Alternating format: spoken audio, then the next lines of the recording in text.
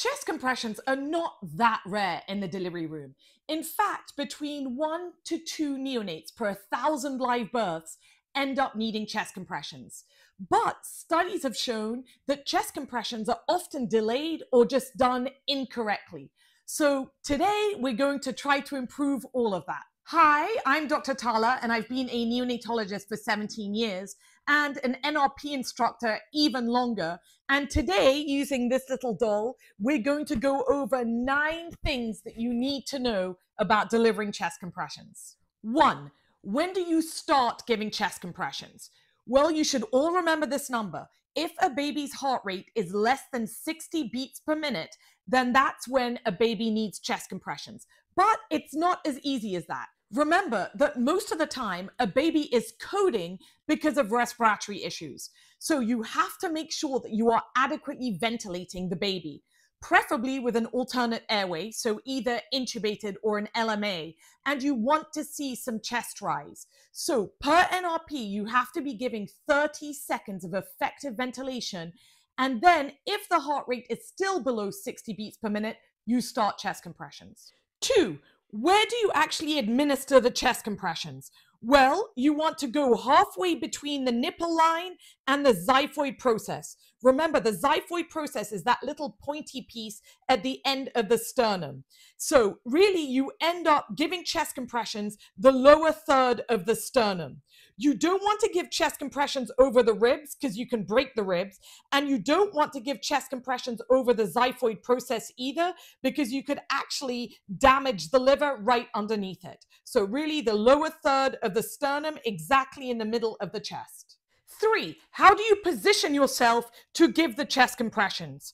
Well, the latest NRP edition recommends using the 2-thumb technique because, according to research, it improves the coronary perfusion as well as increases systolic pressures. So basically, we use the 2 thumbs on the lower part of the sternum, like we always said, and then wrap the rest of your hands around the baby's back.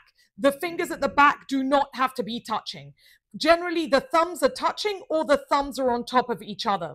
It is also recommended that you are standing at the head of the bed. So by this time, the airway is already secured and somebody is taking care of ventilation on the side, and it also leaves the belly area free for somebody to start trying to put lines in. 4. How much pressure do you put on the chest compressions?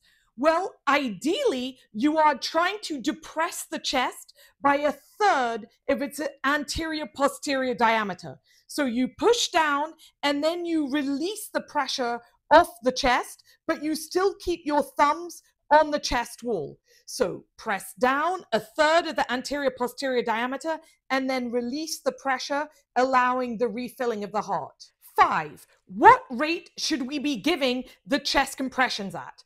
Well, remember that chest compressions are always given with positive pressure ventilation. So what we're aiming for is 120 events in a minute. So it's a rate of chest compressions at 90 beats per minute, and then positive pressure breaths at 30 beats per minute. So remember, when you're just giving positive pressure breaths without chest compressions, you're aiming for 40 to 60 breaths a minute. So when you're giving chest compressions, you're definitely slowing down the amount of positive pressure breaths that you're giving. So 90 and 30 for a total rate of 120 a minute. 6. How do we coordinate the chest compressions with the positive pressure breaths?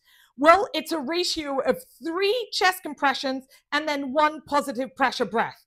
It's helpful to say 1 and 2 and 3 and breathe out aloud as you're doing this so everybody in the delivery room is on the same page. So 1 and 2 and 3 and breathe. 1 and 2 and 3 and breathe. 1 and 2 and 3 and breathe.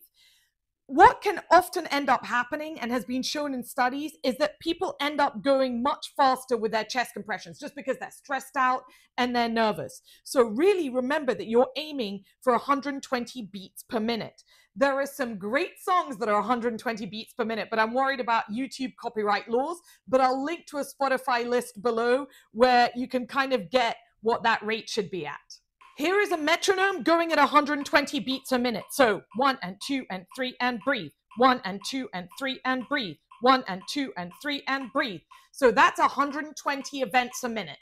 Number 7, this is a quick reminder. As soon as you start giving chest compressions, put the oxygen up to FiO2 of 100%.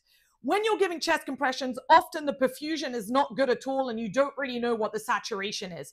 So anytime you're giving chest compressions, just dial up the FiO2 to 100%. Remember that. We've all been to lots of rooms where people are being given chest compressions and they're still on the 21%. 8, when do you reassess with chest compressions? Well, after you've done 60 seconds of good chest compressions and ventilation, then stop and reevaluate if the heart rate is above 60. If at that point the heart rate is below 60, then you should continue, but you should also hopefully be ready to give some epinephrine. And 9, that's my last point. As soon as somebody starts giving chest compressions, somebody else should be starting to get the umbilical line ready and pulling the epinephrine and everything else. Obviously, a minute is not a long time. So if you've reached the point of giving chest compressions, you want to get everything moving really quickly. And that was it. Please like this video if you learned something. Now go watch our other videos on resuscitation. Thanks so much for being here.